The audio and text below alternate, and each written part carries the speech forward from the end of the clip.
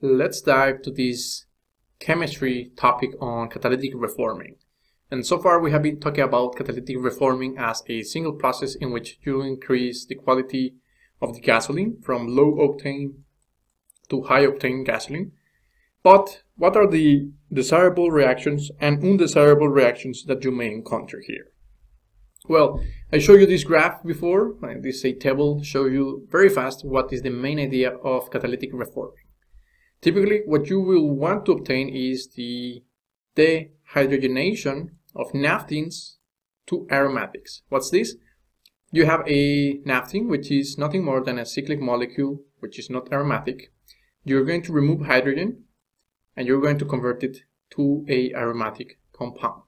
This is very high in octane. You also want to convert paraffins to naphthenes, a paraffin or linear paraffin, let's say this one right here.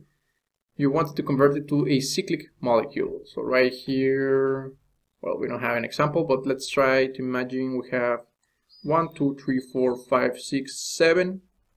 And what you want to do is to convert it to this cyclic molecule. And of course, whenever there is cyclic formation, you gotta produce hydrogen gas. So that's why catalytic reforming will be producing lots of gas. Hydrogenation of olefins to paraffins. So that's a tricky one. That is actually assumed to be the case. Typically you will have, I don't know, maybe you have these olefins or maybe more complex olefins.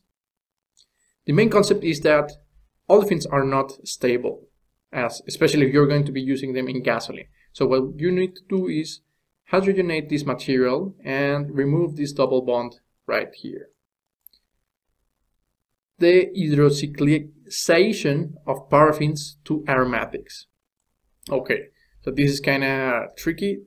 You will have plenty of paraffins. What you want to do is form them to naphthenes, this one right here, and eventually convert it to aromatics. So technically this is a two-step process. And the most common non-desirable reactions are the alkylation of side chains of naphthenes. So let's say that you have this branched, and then you produce, I don't know, maybe this one plus this one right here. You don't want to do that because the branches help in increasing the octane rating. Also, you're going to produce gas, which is a let's say we don't want to decrease the volume or density of the material. And hydrocracking is also a very common case here. So let's say you have a long molecule, you're going to break it into two main chains. That might be something, some cases it's fine, in other cases might not be fine. For instance, let's say you have a C7, you will break it to C4 plus C3 olefins. You don't want that. You want to remain with the C7 and form, if possible, an aromatic with it. And there are several proposed mechanisms.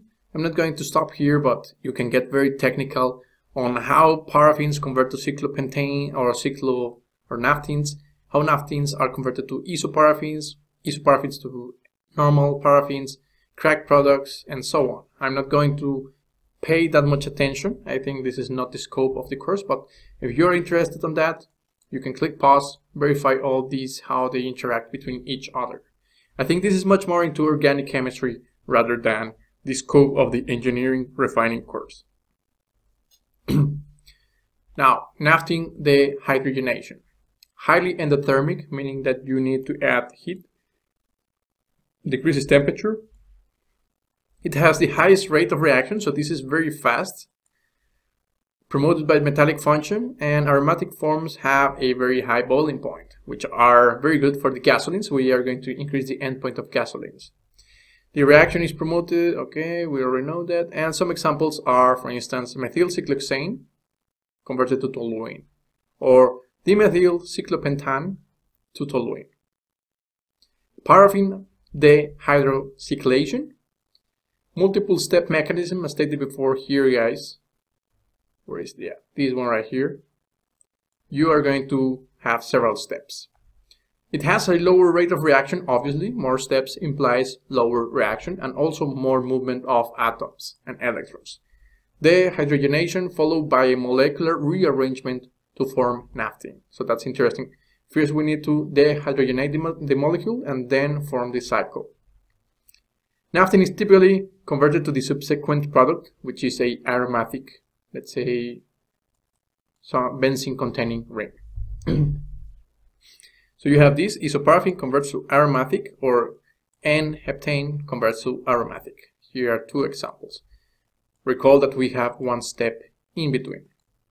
Favorable conditions: high temperature, low pressures, low space velocity, and low hydrogen to hydrocarbon ratio. Linear paraffin isomerization, promoted by acidic function. Actually, we have seen this in these cases when we produce isobutane and C5C6 or light naphtha. But now we're going to focus on the heavier naphtha.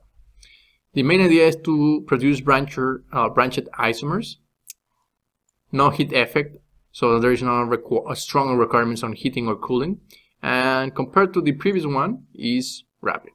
So one example would be N-heptane to isoheptane, which increases octane rating, and here it goes 1, 2, 3, 4, 5, 6 into 1, 2, 3, 4, 5, 6. So this is N-hexane, and you are converting this to 2 dimethyl 2, 3, 4 butane.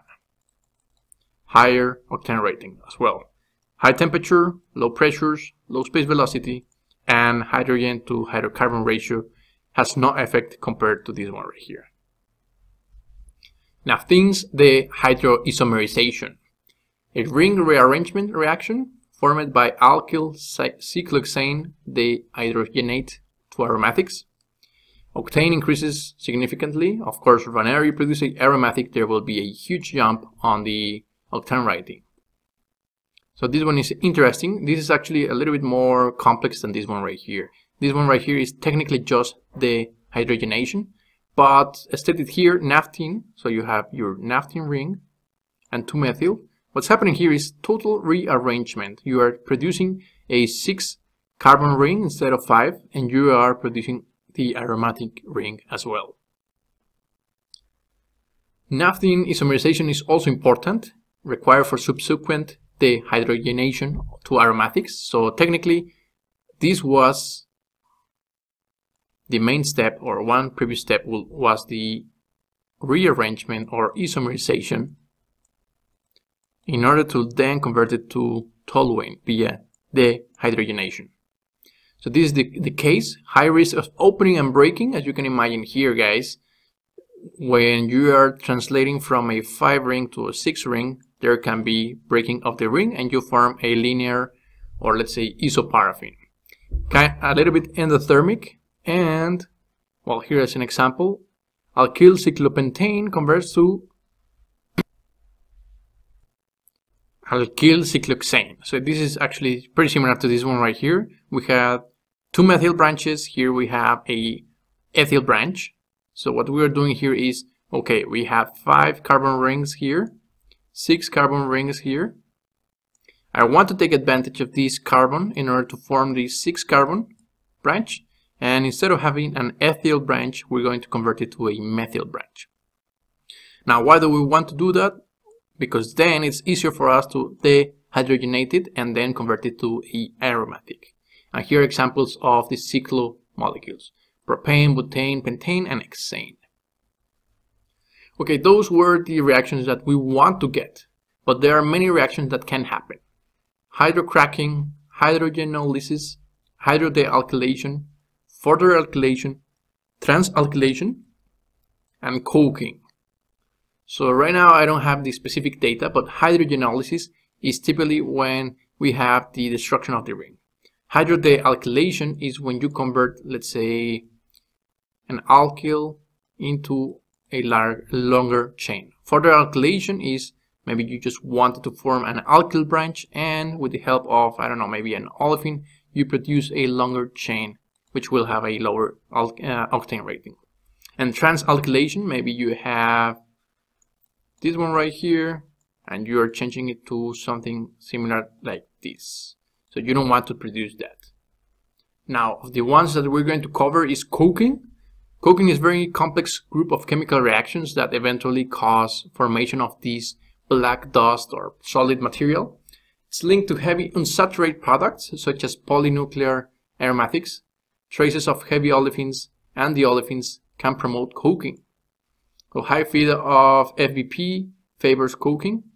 Poor feed distribution in the reactor promotes coking favored by a high temperature. So that's what you want to avoid. And hydrocracking is also what we want to avoid. We don't want to be breaking long chains. This is achieved via exothermic reactions. They are slow, yet can happen. And the main problem here is that they will consume hydrogen. So let's say we have this molecule, we break it, but remember that these have negative charges. So hydrogen must go here in order to neutralize that. That will be something similar to having, let me do it here. So you have 3 carbon chains and you break them. This is the hydrogen. You will end up with the same hydrogens you have, a negative charge, and the same is true for this one right here. So what happens here is that hydrogen molecule must go here and here to close the ring.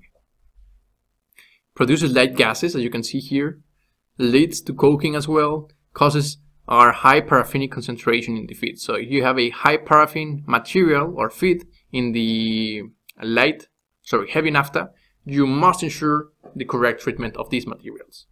Favorable conditions are high pressure and high temperature. So you gotta avoid typically high temperature. I don't know if you remember, let's check out. Most of the processes do not require either low pressure or low temperature. So you just gotta ensure that you do not achieve the conditions for cracking.